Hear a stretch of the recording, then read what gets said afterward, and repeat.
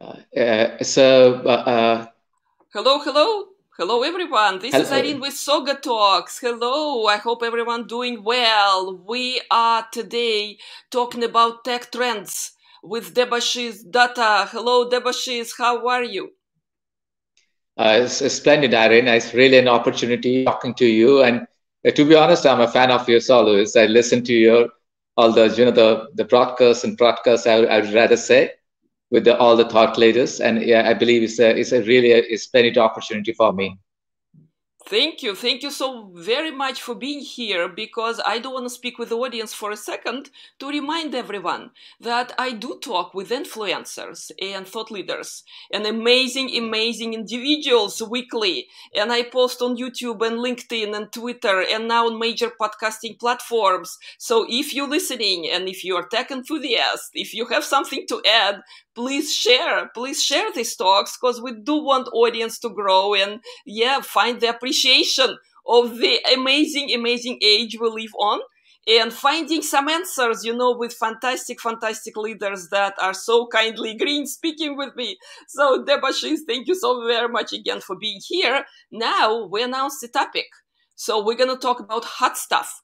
We'll talk about metaverse and decentralized finance and NFTs and all good stuff, all the work towards road to AGI, artificial general intelligence. So, wow, that's a lot to cover, Debashi. So let's start somewhere, metaverse. It's on everybody's mind. It's on everybody, I don't know, imagination these days. So how do we define it? People say it's virtual reality only. It's some high tech that's not even available to everyone. But others say it's just the same as cyberspace before. So what do you think? Is it new age or it's a very familiar territory that we just extending to new highs? Correct. So it's a really splendid question, Irene. I'm really exciting. So before I start, I just give one line and disclaimer, and as usual, we give it that whatever I'm saying is my personal view. It doesn't corroborate to my employer. It's just an official we say. And when you are talking about metaverse, is really something great. So the question will come: is a hype or something reality? What we do? What I would say, the metaverse is basically an evolving concept.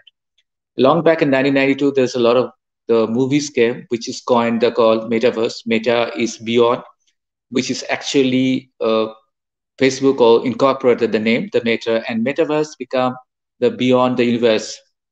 So it means that moving towards the AR, augmented reality, and virtual reality. So to tell you in simple terms that when I was young, when I was start chatting with Yahoo chat, so we are using the smileys and other parts. So basically we are trying to communicate in a different way, and then it advanced both it come AR and VR. So the communication mode has evolved the gradual times. Metaverse is not a new concept. It was long before. Now it is being implemented in a bigger way, like in the Facebook, which is moved to Meta, or even there's you can see the Microsoft has come Mesh for the the Microsoft Teams. They have a version called Mesh where you can use the more of the avatars more predominantly because everybody we want to come out of a reality and go to something beyond reality to we call it AR or VR driven world. So it is all connected thoughts and connected devices and connecting the globally to different the platforms which we call is metaverse. And this metaverse is not only is limited to the Facebook or the Microsoft. It's already moved to different fashion industry. Even Gucci has uh, engaged a couple of their collaborators who are giving this concept because it will have more client engagements. And furthermore, metaverse also will not be able to survive in the wave 2. So wave 3 is not metaverse, but wave 3 might enable the in a better way the metaverse. So when I say it is all interconnected, so metaverse, wave 3, NFT or DeFi is all the future, what we can call in Irene's language, the tech trends, which is the future tech trends. So I'm a fan of Nikola Tesla. So long time before he talks about something that he was talking that if we can have we can connect, then the world will be a global brain, like a global Wi-Fi. So people say some of the article was talking. I was reading they say that Nikola Tesla was talked about the smartphones, not that. What he was talking about integrated connected devices, connected thought, and he was talking to us the roadmap for AGI. So AGI is a big discussion because what we talk against and for, but we do not understand the roadmap to AGI and what is the interpretation of AGI. First, we need to understand that. So, so what I would say, the tech trends are not in silos. So when you're talking about metaverse is evolving concept. It's a ER, VR, and interconnected. What it will drive already is a different NFT, non-fungible tokens. It will evolve in a better way, which will move to Web3, obviously, which will be more it will change the perception we see the webs, and mostly it will change the perception we communicate between ourselves. It is maybe in personal terms, commercial terms, or financial transactions. And you also, you might be heard of the Bitcoins, the Ethereums, the several things. So this is also another trend which is changing, because now you have heard of the central bank digital currency, and they have come out with a lot of guidelines, and I keep posting in their LinkedIn as well. So you see that what will eventually will happen, we will have the interconnected, as already we have interconnected economies, and even our financial systems, or the cross market, interoperability of different financial market in a different way. So even the mode of the payments, which is already changed, it will change. So when you're talking about technology, changing technology, what Irene was telling about how the overall, so technology, what it is predominantly is doing, it is changing the way we think about, that it changes the way we do our interaction with people, that we can say the metaverse, the way we are interacting with ourselves and internet, that will go through the Web3, and the way we will interact our payments or other parts, that is a DeFi, or can say non-fungible tokens, and which will actually move to obviously the central bank digital currencies, which is in the roadmap already, and many of the countries are already forefront. And also, what is the major thing is that the artificial intelligence, which is driving everything. But one of the things I was talking also offline the other day with Irene also, and even I was talking to most of the thought leaders, to interacting with them to the improving our understanding globally. So one of the key things we need to focus on trustworthy AI.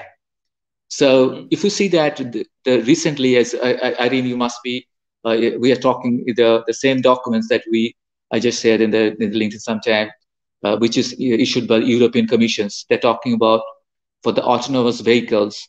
They have given the guidelines. One of the couple of guidelines, that is the EP, so ethical principle 1, 2, 3, 4. The first principle is very important, that it should be the independence of the humans, right? So the humans should not be manipulated. So that is one of the things when you coming the defects or any other defect is something that's very it's not a very I cannot say it's a very advanced, because it's only visual presentations, but there are other way the autonomous vehicles of anywhere when you are interacting, because most of the cases, even now there's the GPT-3 and OpenAI's GPT-3 or IBM Watson. So many of they have already too fast to the Turing test. So one of the key challenges will be there. So how much the AI is trustworthy, whether they can manipulate us, and if they can manipulate us, that will be dangerous. So this is the 4 principle they have given. So that is the key documents they have come, the JPC documents, which is come out in December. by the European Commission for the autonomous vehicles.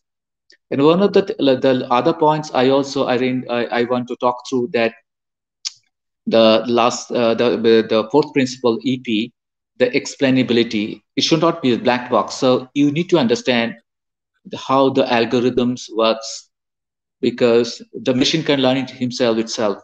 That's something is that the auto learning, because machine learning is different, deep learning, but other things that machine how they can learn independently, and one is more it will be the something we have to be very careful when they will try to operate themselves. They can write the code them for themselves. So it means that the two things is most important in trustworthy AI. One is that explainability, that's a principle 4 by the European Commissions, and number one is that it should not be for the human.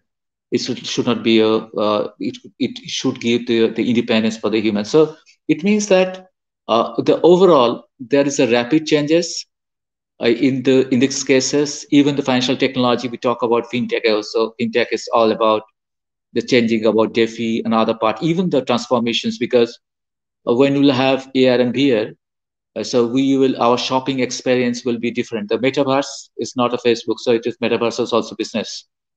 It is the perception. Yeah, you were saying something, Irene. Yes. Thank you, Debashis. So you did touch actually, right, on high reach trends over there, right, in the opening statement. Let's talk about consumers, okay? They conduct transactions with organizations hundreds or thousand times a day, all right?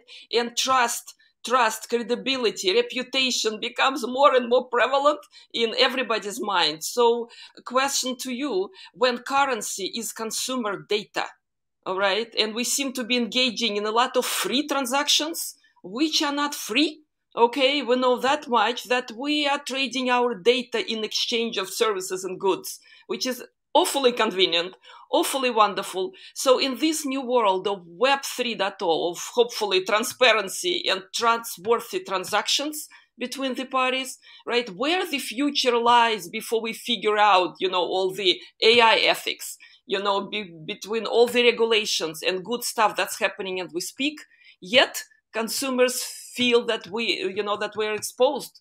They're exposed nevertheless. So how should we look at the consumer data and exchange of valuable information?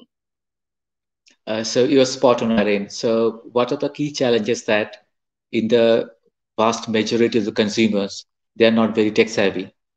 Even when I was young days, I was not very tech savvy. So I grew up, slowly and keep on updating. So they do not know, the general consumers, they do not know what is the technology behind it. Be it the consumers I'm talking about, they know only the experience, customer engagement, CX and other part, but they do not know what is the technology behind that. It's very important for them to know that they are talking about, they should have the independently understand the and review the experience. Because if you see that when you're talking about engaging, so if they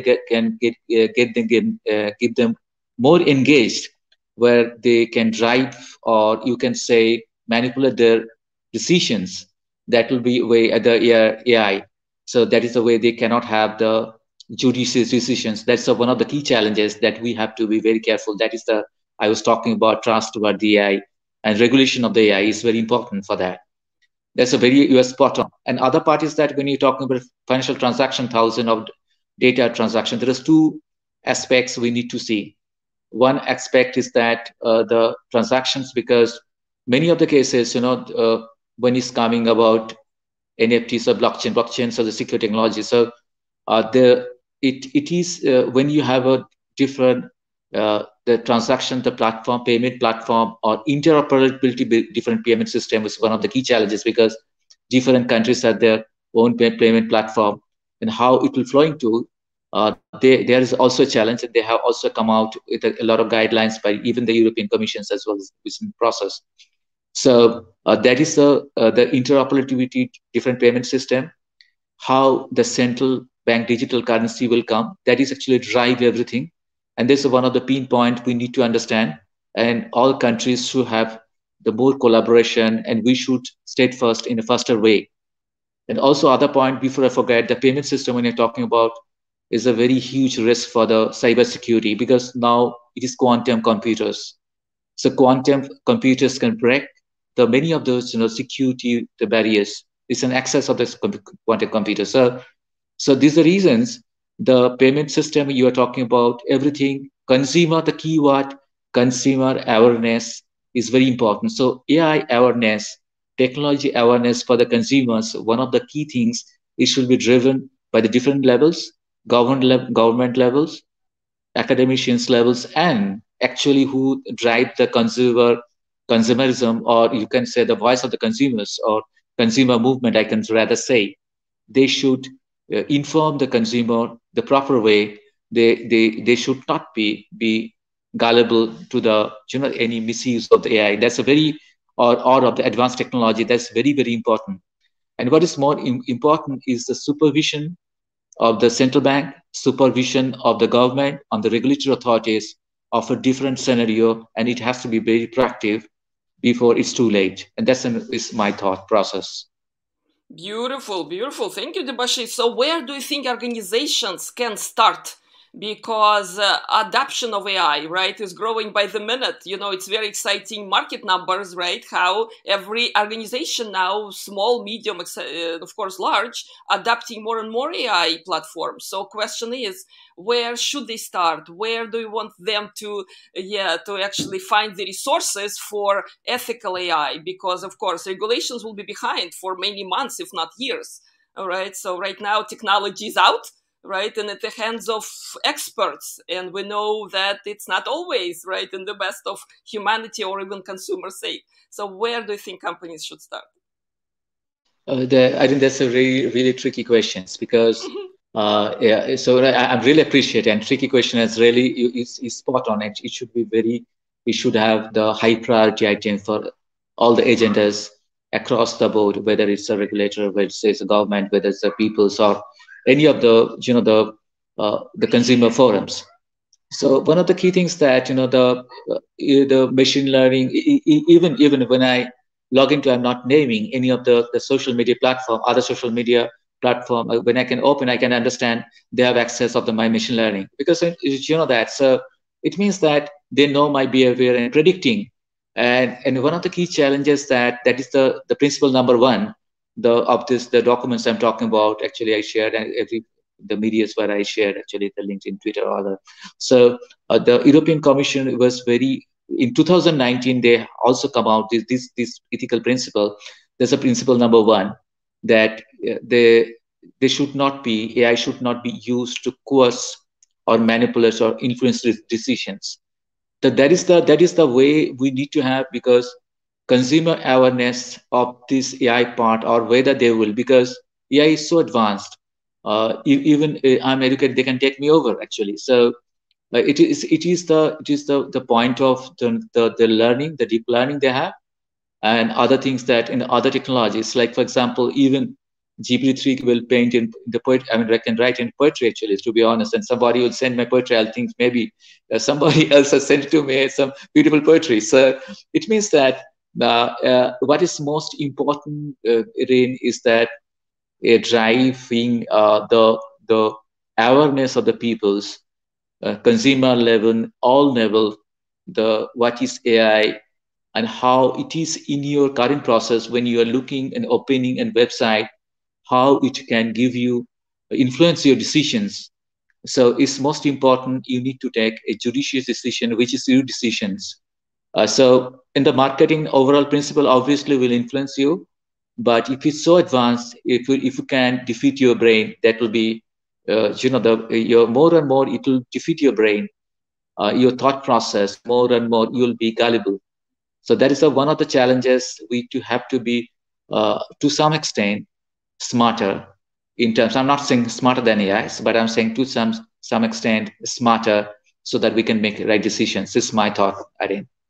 I love this point you're making, because we're all hearing how machines getting smarter, Okay, and the progress is beyond geometrical. The progress from a few years ago to every AI, every app we're using right now, infused with the AI insights, infused with our behavior points, right?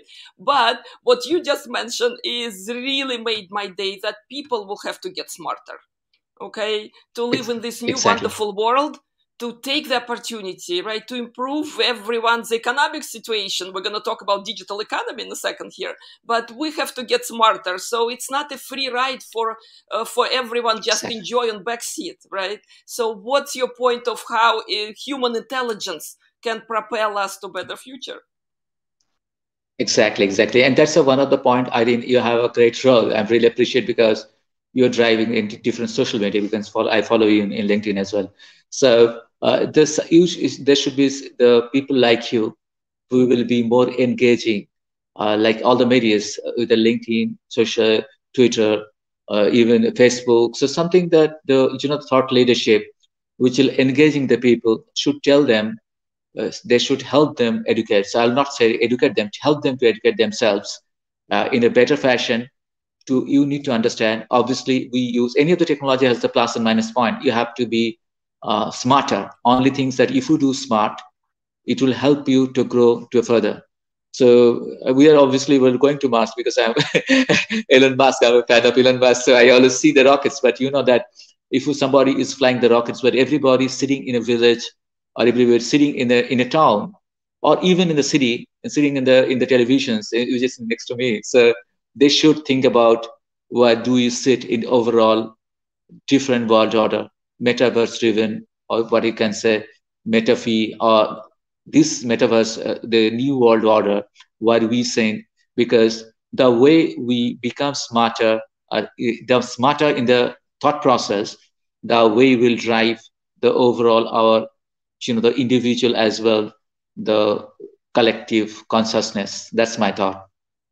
Beautiful, beautiful. Let's stop a little bit on NFTs, digital economy, because it seems like, and the moment you start, searching for NFTs in Google, bunch of links shows up in a way that NFTs, it's passive income, it's for everyone, get rich fast. I'm just translating very vulgar, very common kind of interpretation.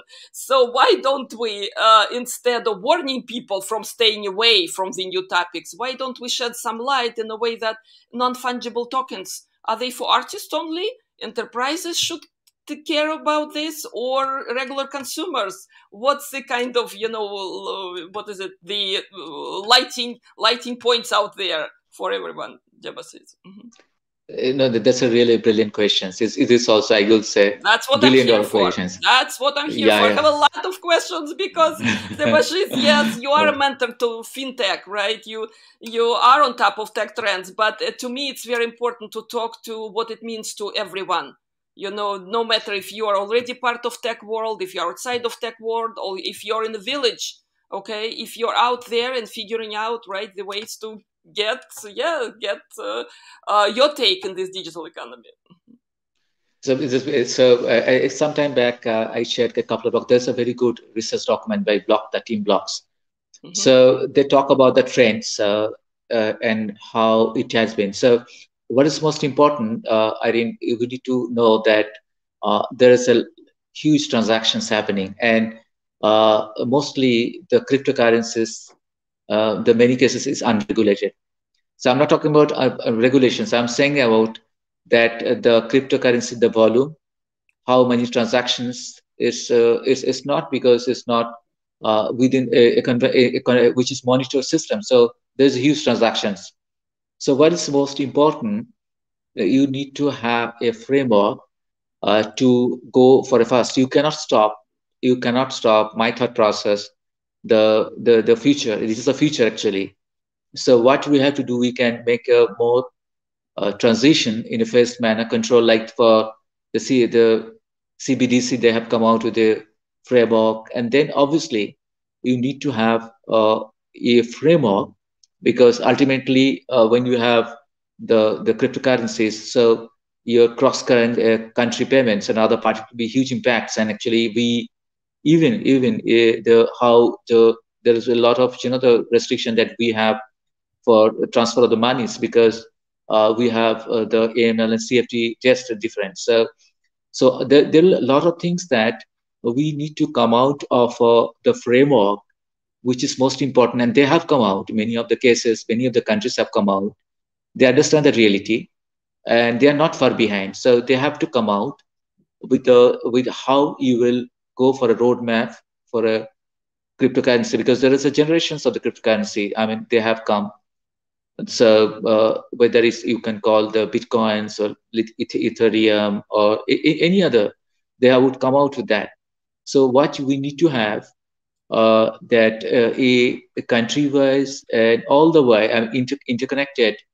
I mean, the several regulatory bodies a roadmaps how this is being implemented, because this is the future. You cannot say no, because obviously if you say no, so some of the countries I don't want to name that they do not make it legal, the cryptocurrency, but there's a huge the transaction in the countries. Even the government has reported in the couple of documents the total reported current transactions.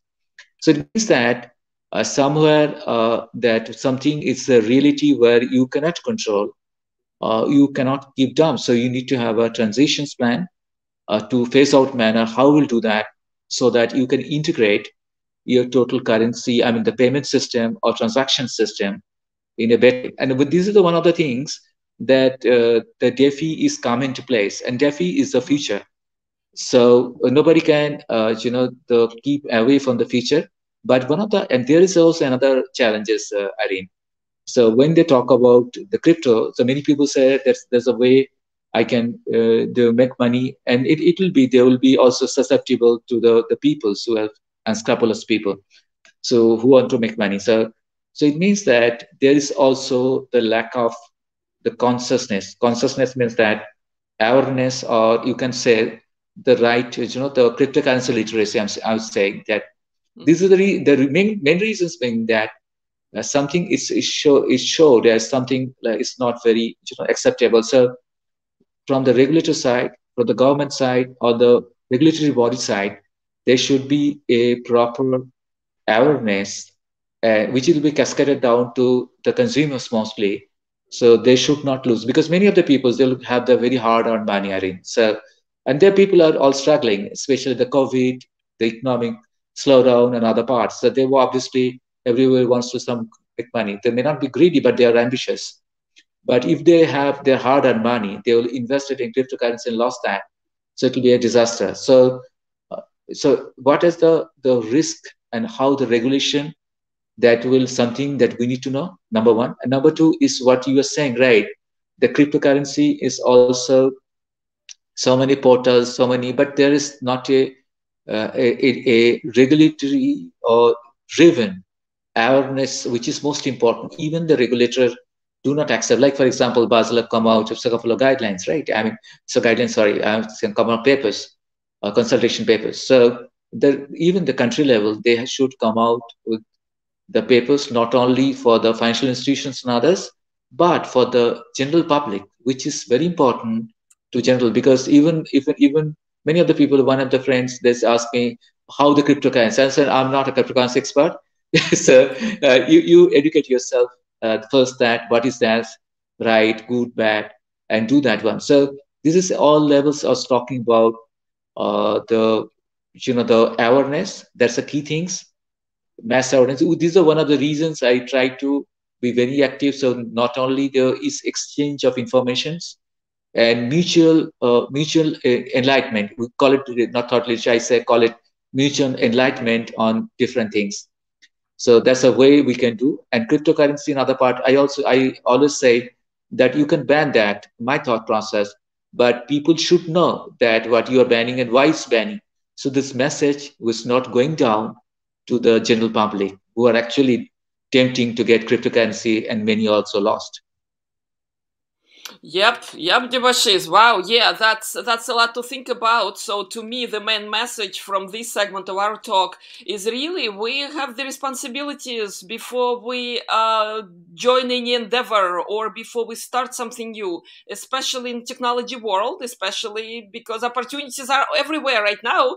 So we do owe to ourselves, to our families, to everyone who depends on us to be aware, right? To educate ourselves. So don't jump off the cliff into new endeavor, especially around financial transactions, if you don't understand what this world is about.